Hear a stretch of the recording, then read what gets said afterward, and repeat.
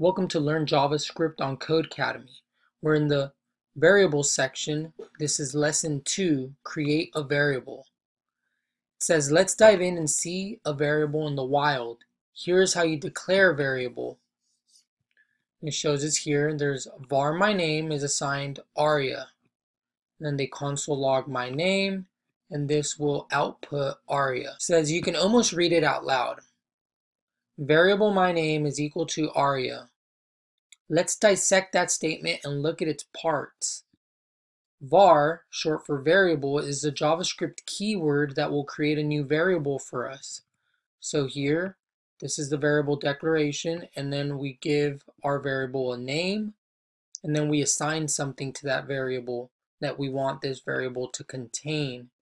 So aria is going to be represented by the variable my name. So whenever we want to call forth aria, we can just call that variable. My name is chosen by a developer, that's you. So we get to choose what that variable is going to be called. And it says, notice that the word has no spaces and each new word is capitalized. So the name is capitalized because it's a new word. If they would say my name is, you would same make I capital and then S lowercase. That's just a convention, like it says here. It's a common convention and is called camel case. It's just the norm that people do when creating variables. The equal sign means to assign whatever's next to the variable. So this is our variable. It's going to assign aria into my name.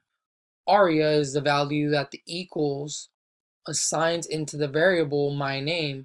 Again, that's what I just said.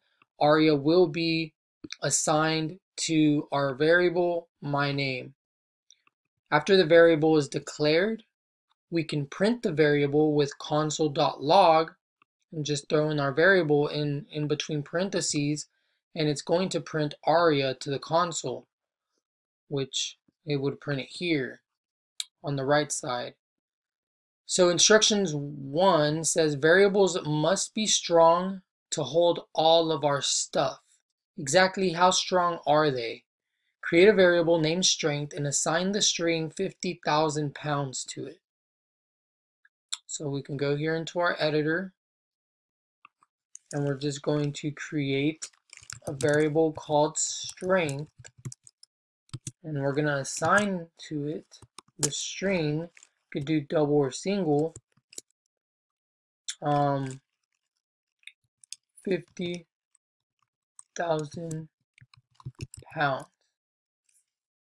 So we're doing exactly what it says here. We create a variable named strength and we assign the string 50,000 pounds. So if we go ahead and run this, as you guys can see, that one was passed, even though I actually forgot my semicolon there.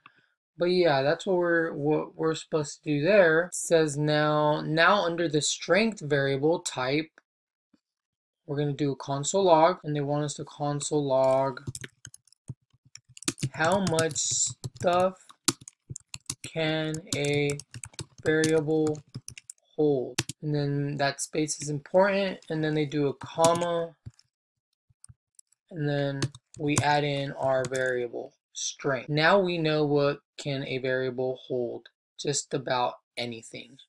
So before I click run, the logic behind this is console log is going to log something onto the console here.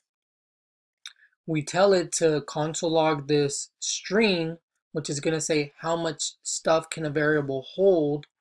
We end our string there, and then we also add strength, which has another string, which is 50,000 pounds. So it should actually log both the first string, how much stuff can a variable hold, and 50,000 pounds onto the console here. So altogether it'll say how much stuff can a variable hold, 50,000 pounds. So let's go ahead and run that. As you guys can see here in our console, 50,000 pounds was also added here.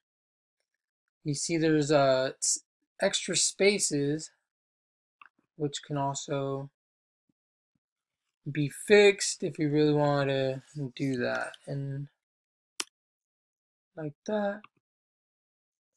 And now it looks a little better.